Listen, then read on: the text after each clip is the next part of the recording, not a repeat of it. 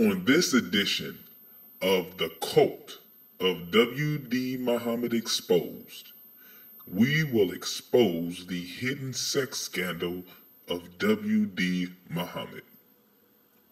It is now known that W.D.'s daughter and oldest child, Layla Muhammad, has admitted to cult members and the outside world that her father, Imam W.D. Muhammad, had many wives. He was an American polygamist.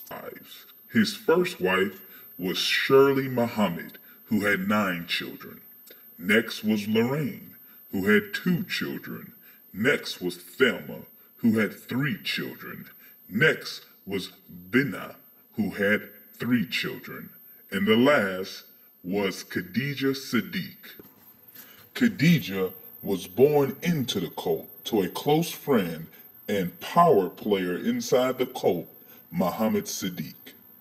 This final wife shocked even the most loyal cult members because the rumors of WD's lust for young girls was known to the inner circle of the cult, but now this marriage to a girl 50 years younger than him made it known to the rank and file members. WD feared that he would lose control over the cult, and he quickly put out a statement in defense of his new young bride.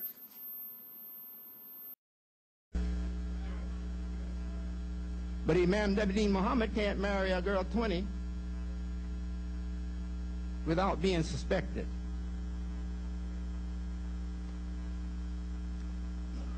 See, this is the khutbah. You shouldn't bring that in. Yes, I should. The khutbah is for correcting Muslim behavior.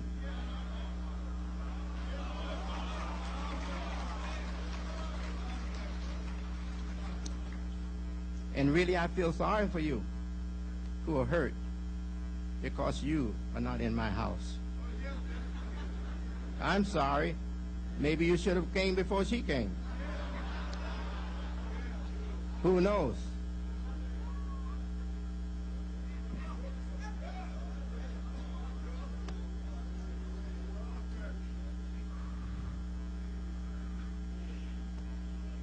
So I have to defend myself.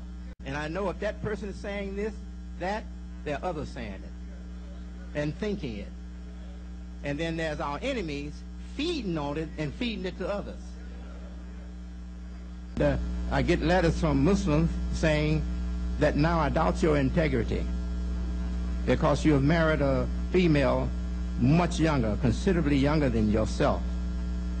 And you should stay out of private business.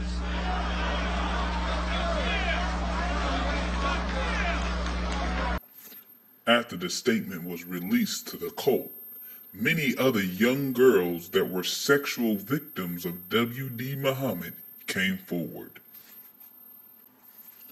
One victim, Arnetta Safir, posted her story on the internet.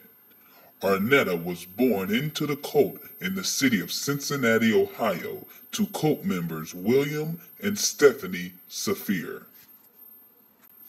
WD would call Arnetta to move to the city of Chicago to work directly for him. Arnetta went, excited to help a man who she was taught all her life was her divine leader. But as soon as she got to Chicago, she found out what W.D. Muhammad really wanted.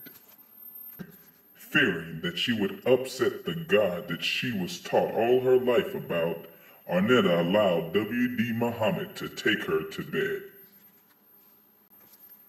Arnetta would confess to her father what happened, but her father would reject her to stay loyal to his cult leader.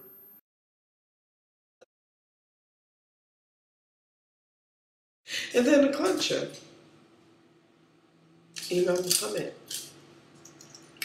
my Imam, my mentor, my beloved, trusted friend, like his daddy Elijah, and their penchant for light-skinned women, yanking up to be their grand artists. Liar. abusing his position of my regard, lured me up to Chicago under false pretenses, offered me a job that I couldn't refuse, trying to holler at me although he knew I was married. Had to ask him, what the fuck can a 67-year-old man do for me? But I was betrayed. My foundation shook.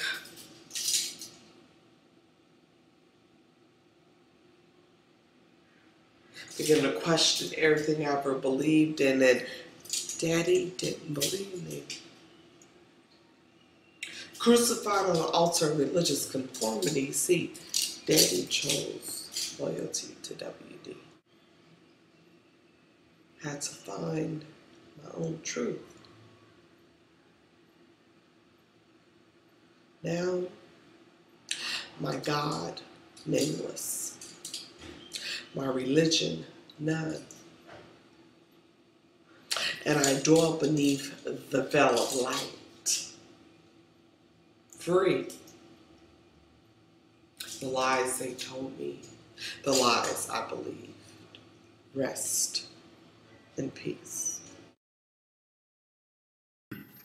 After the death of W.D. Muhammad, the remaining leadership of the cult, including his son, W.D. Jr., attempted to hide the marriages to the very young women.